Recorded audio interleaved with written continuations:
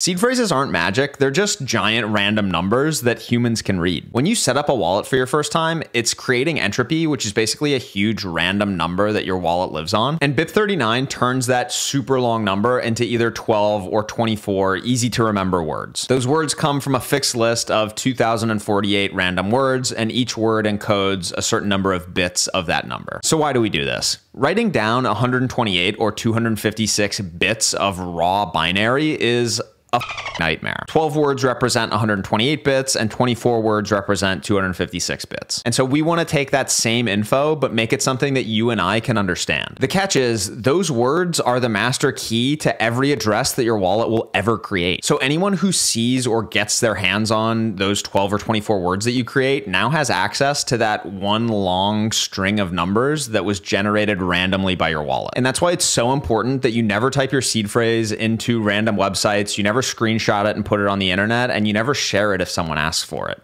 If someone is asking for it, that's a scam. And that's it. Your seed phrase is just one super long random number that has probably never been generated before in the history of the world because of how big the number is. Except we translated it to words that you and I can understand. And so if you keep it secret and you keep it safe, your money is going to be secret and your money is going to be safe.